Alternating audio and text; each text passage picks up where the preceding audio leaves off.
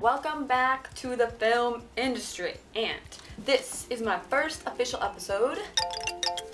Today's episode is going to talk about what exactly the film industry is, and we're going to answer the question, do you need film school? Does one really need film school in order to succeed in the film industry?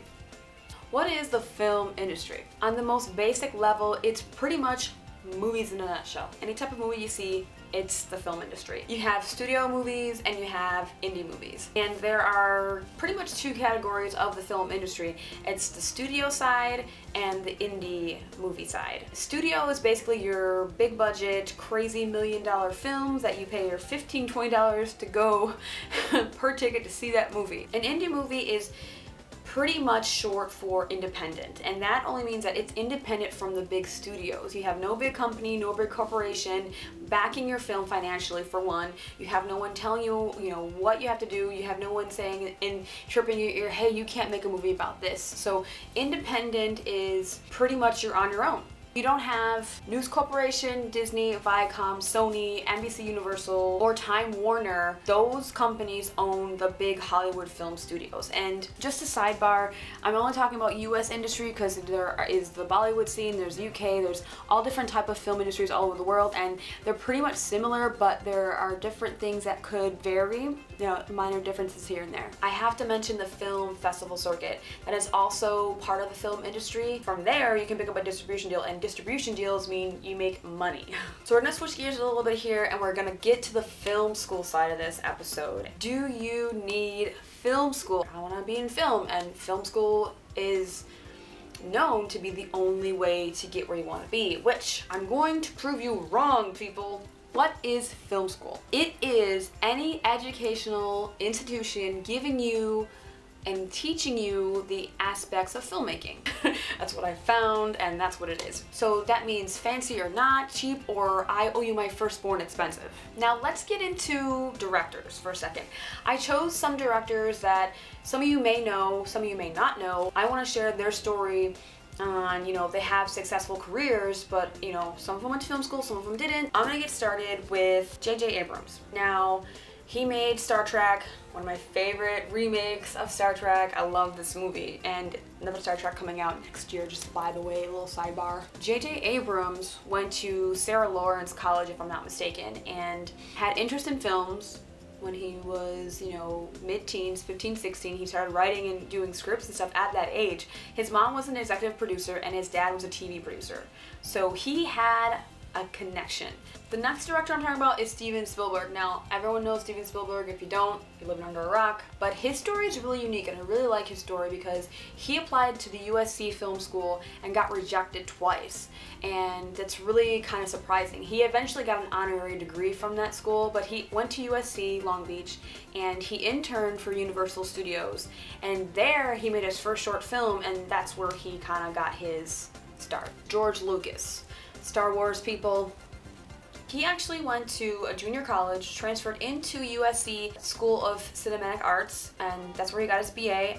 Went and did the military thing for a while. He was in the Air Force, got drafted into the Army and all that jazz, and then he went back to school, got his MFA in film arts at USC. So he actually did go to film school. Michael Bay. Transformers, all those action flicks, whatever. He actually interned with George Lucas when he was 15 years old.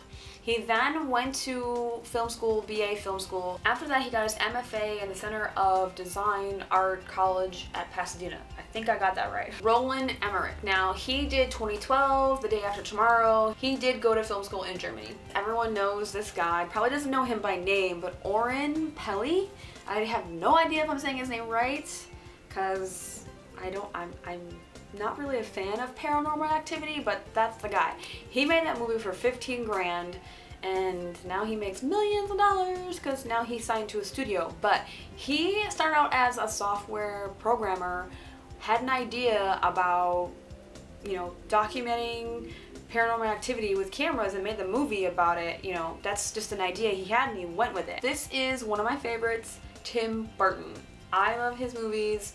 Anytime he's somehow connected to a movie, I love them. I don't care. Everyone hates on him, but He did go to school, but he didn't go to film school. He went to the California Institute of the Arts for Animation. So he didn't actually go for, you know, actual film school. Woody Allen, he went to NYU for communications and film. Kevin Smith, as far as I know, I heard that he went to film school but then dropped out, but I couldn't find anything to prove that. But he has no film school. He had success through the indie film festival circuit. Peter Jackson, now Lord of the Rings, The Hobbit's coming out, I think this month.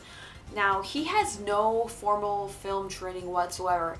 Everything that he knows, editing, producing, all of that, in production and everything, he is self-taught. Spike Lee went to Morehouse College. It's an all-black college where he studied communications, and then he moved on to get his MFA at Tisch, the NYU Film School. Martin Scorsese, he got his BA in English, and then he went on to get his MFA at NYU. Quentin Torantino, Pulp Fiction.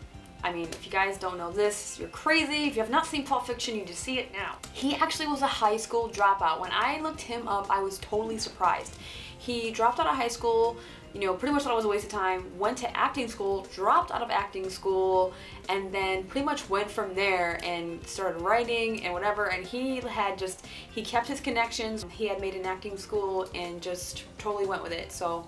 Robert Rodriguez. Some of you guys may know him, some of you may not, but I read his book about how he became, you know, who he is now. He went to University of Texas for communications, and his grades were not high enough to get into the film program. But his book is really, really cool. You wouldn't believe the things he did to kind of make this movie, his first movie. My last director, totally love his stuff. Christopher Nolan. Inception, totally love his stuff. God, such a fan, sorry. Christopher Nolan has a really, I think, a unique story because he did actually go to a regular college in the UK, transferred schools, because the one school had a film society where they had like certain equipment that he wanted to use, and they had certain things that were pretty much an asset for him to learn how to be a filmmaker.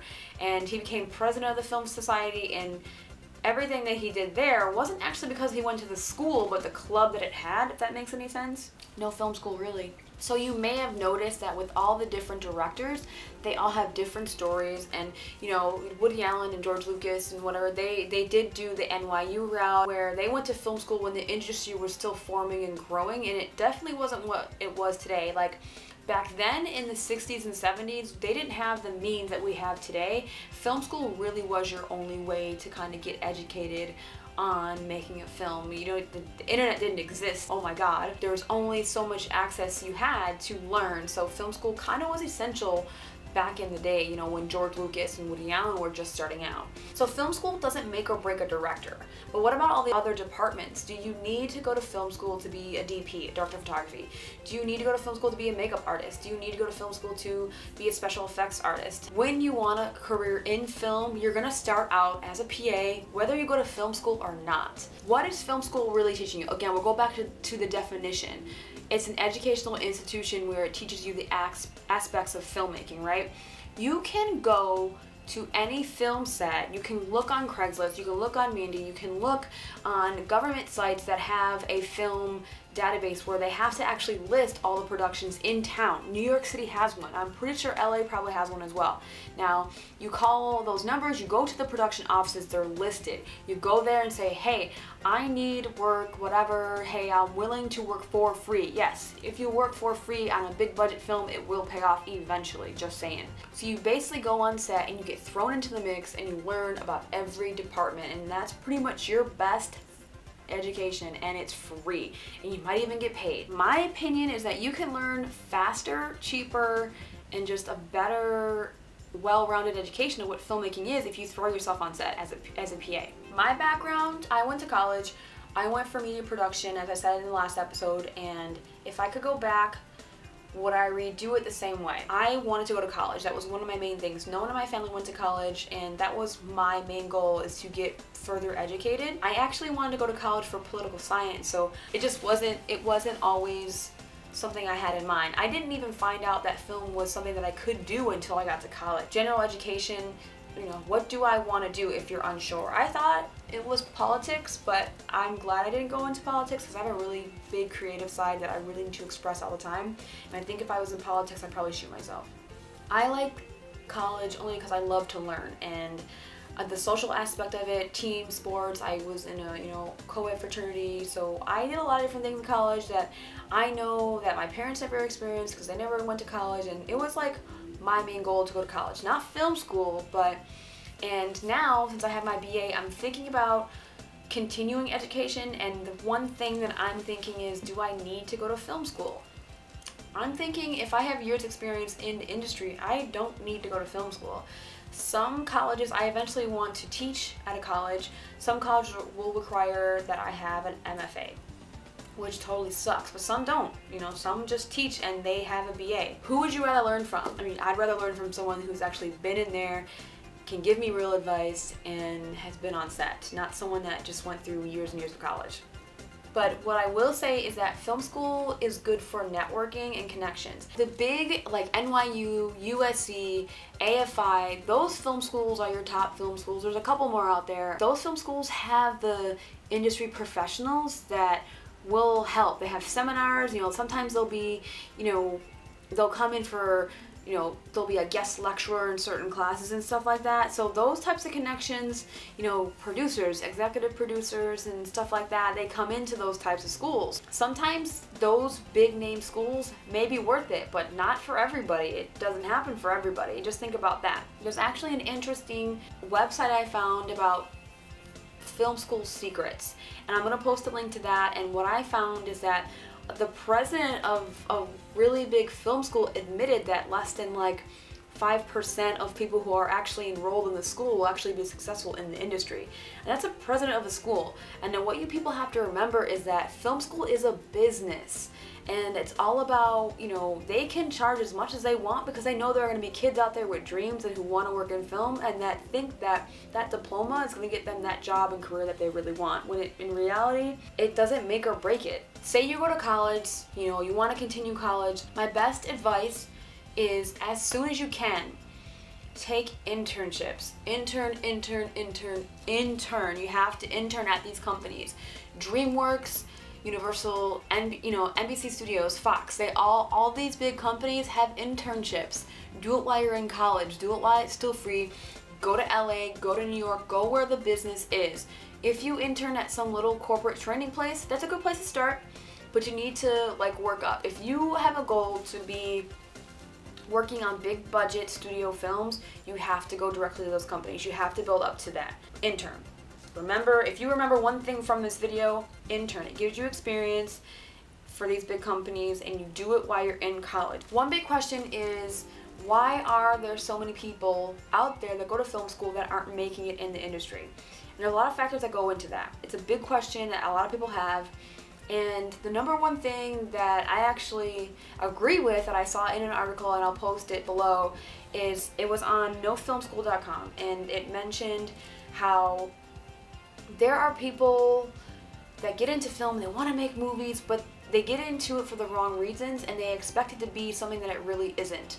There's a lot of things that happen when you are on a film set. There's a lot of mathematics, there's science behind it, there's there's an emotional aspect, there's a psychological aspect. There are such long days on set that it's crazy. The elements that the crew and talent have to work under are insane. I don't envy actors because holy shit, they have it hard. Just the difficult challenges that actors and crew have to face on set. I remember doing a big budget TV pilot and I was on set for 17 hours. And that's normal. That's, 12 hours, 12 hours is a lucky day. If you get out in 12 hours, that's an awesome fucking day. I've heard that some people have worked on shows where it's been 8 hours. That's heaven sent, okay? So 17 hours, 18-hour days are not uncommon.